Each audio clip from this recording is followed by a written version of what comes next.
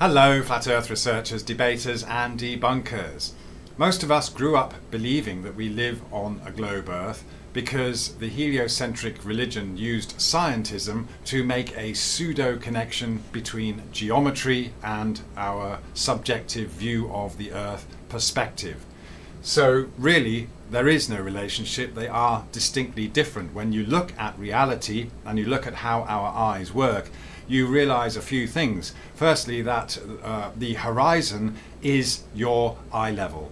The horizon is this apparent convergence, and it really just shows you where you are, your height in relationship to everything else around you. That's what it does. It doesn't actually matter what shape the Earth is. It could be concave, convex. The horizon is your subjective eye level. And so it appears where you are in relationship to everything in the foreground and the background. And so we can talk about the eye level as the height of the observer's eyes. You can talk about this in terms of physical height, but also we all know when you look at it that the horizon is at your eye level. It's going to be different for every individual. Okay, so it just tells you where you are in relationship to everything else around you, regardless of the shape of the Earth beneath your feet. In fact, even if you didn't have an Earth beneath you, you would still see this apparent convergence. So here we can see that you've got two people. One standing up has a higher line of sight than the person sitting down, or a higher eye level than the person sitting down. And so they each have their own individual horizon in line with their line of sight. Now, if you take a camera, for example, and you set it up to be horizontal, then you will see this convergence, the horizon, at the center of the field of view, no matter how high above the Earth you go. Even if you go to something like 40 or 50,000 feet, you might not be able to see the actual Earth anymore, but you will see the clouds that are beneath you appear to converge with the clouds that are above you, or whatever is above you at that height. So it doesn't matter how high you are, and it doesn't matter what shape the Earth actually is, you will always see this apparent convergence to tell you instinctively where you are in relationship to everything else around you. That's simply how our eyes work. So another important thing to understand here is that this is a side-on view, right? It's not the actual view that you have through your eyes. We are just illustrating how a person's line of sight is their horizon at that particular person's eye level. And again, here what we have in number 2 is a geometric illustration in which it's also a side-on view. So this is part of the bamboozle. This is where the confusion occurs, because what we're doing here is looking at these side-on views and then in our minds interpreting it into how we see horizons in front of us, and we're imagining that they are curvature. But in reality, in fact, no one has ever been able to measure any curvature. You can't actually start seeing any curvature where someone would see a horizon, because this connection simply isn't true. It doesn't exist. There is no curvature to be measured or seen anywhere on the Earth. It only exists in our minds because it's been put there by mathematical abstract concepts. All right? So in the mathematical sense, of course, what we have is a circle here. We've got the center of the circle, we've got a radius, and then we've got the height of the observer, and then you would have a tangent line going from that observer to a point across the surface of the Earth at a certain distance, at which we can say that is where that person will see their horizon.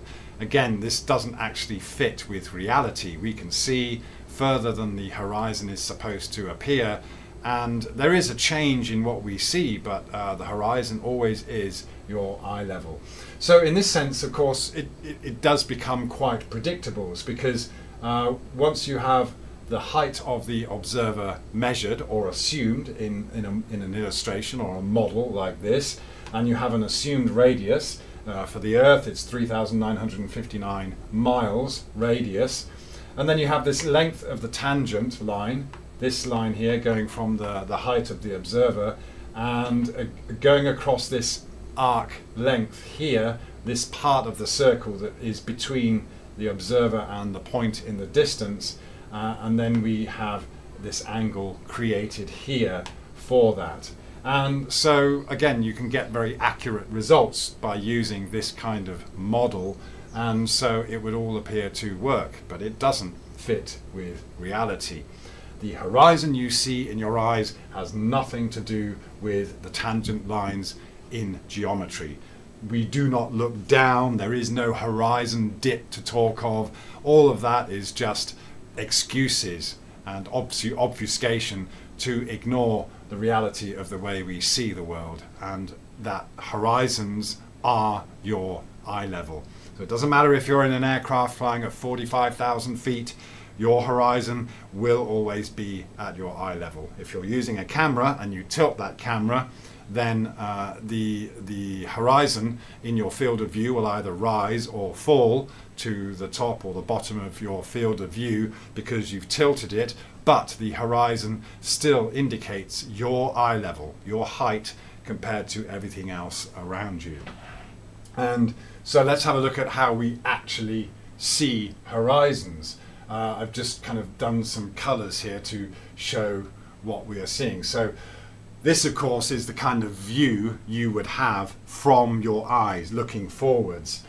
It's not a side-on view anymore, so ignore these side-on views for now. But apart from the fact that what we are looking at here is now how one of these people will see the horizon in front of their eyes. So we've switched, and that's part of the bamboozle. It's just this switching of the orthographic views that we are given into this assumption of what we are seeing in front of us. So you can see from this we've got clouds up here, and you would know that the larger clouds that are appearing higher up in the field of view are actually closer to us. So you can see that as those clouds get further away, they would appear to get smaller and smaller and closer to the horizon, which is basically this band of convergence between the sky and the water in this case that we can see in front of us. So what I've done here is you can see that obviously the water in front of us would appear quite spaced out, the waves, but as you look further into the distance, then everything appears to get more, oops, and just get into the camera, more and more condensed in the distance, yeah, you see, and this does change with our height. The higher up you go above the surface, the further you will see more detail across the surface, but so you get this compression. So let's just assume we're just standing on the shore here and we're looking across this water, and then what you have here is what I've done in purple here is you get mirroring. We are not quite at the center of the field of view yet. This is mirroring that appears on the surface. So what you end up with, I'm just going to choose a color that's suitable, is basically this here, where this mirroring begins, is where when you're close to the surface you see this horizon on the surface, okay, and beyond that you get mirroring. So what's actually happening is you can still see the surface, but you can't see any detail on the surface. What you end up seeing is a reflection of what's going on in the sky above the surface at that particular distance, okay. So this is often passed off as a horizon dip, because there is this apparent horizon that appears slightly below eye level. But really what that is just the limit of the distance we can see across the surface, and then we get mirroring that occurs beyond that point and up to this point of convergence, which I've illustrated in red here. So this purple down here is still the surface. It's just that we can't make out any detail, and it's mirroring what's above it. And then we get to this band of convergence. That is the horizon. That's where the surface and the sky appear to converge in our field of view. So what you'll always see and can measure optically when you look is that this band of convergence, or apparent convergence, it's not really happening, is always going to be at the observer's eye level. Regardless of how high they are above the Earth, you will always see this band of convergence in the center of your field of view. Of course, as things get closer to this band of convergence, then they become blurry and distorted.